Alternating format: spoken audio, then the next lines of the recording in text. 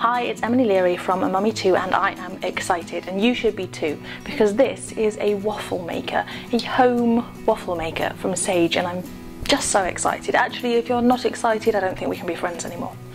I'm going to try making classic waffles.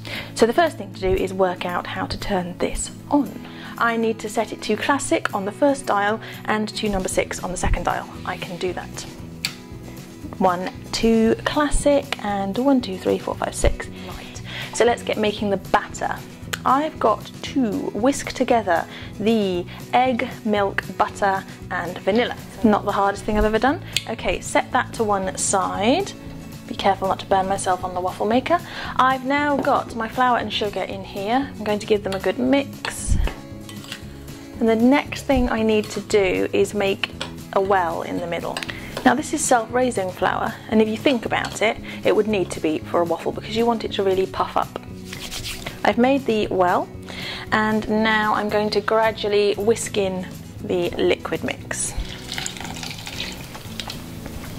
I probably should have done that more slowly, but I am desperately impatient. Now this isn't just an electric waffle iron, it does more than that. It knows what kind of waffle you want to cook, so it knows how hot to make it and it knows for how long to cook it. Or so they say, so let's see if it works.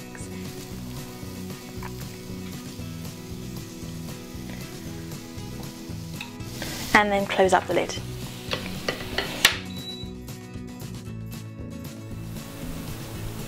Five seconds, not that I'm eager.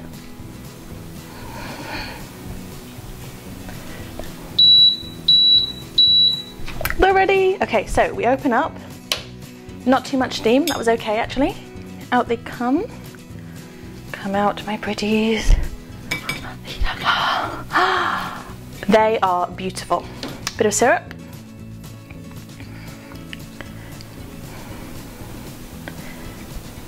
And just look at those. Have you ever seen anything so beautiful? But of course, the proof is in the tasting. Cut into them.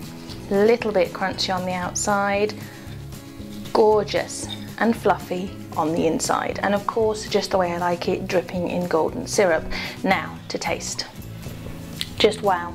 These are without doubt the nicest waffles I've tasted, and I've tasted a few waffles in my time. So what's really great about the waffle maker? Well, it tells you when it's done.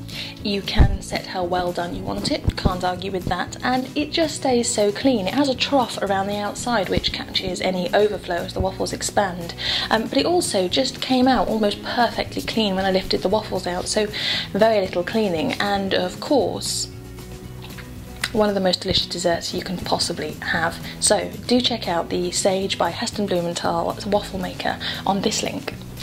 Thanks for watching, and as ever, don't forget to subscribe.